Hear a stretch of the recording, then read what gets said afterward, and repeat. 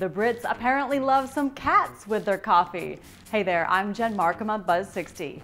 The UK's first ever cat cafe is coming to London thanks to over $150,000 in donations from the cat-loving British public.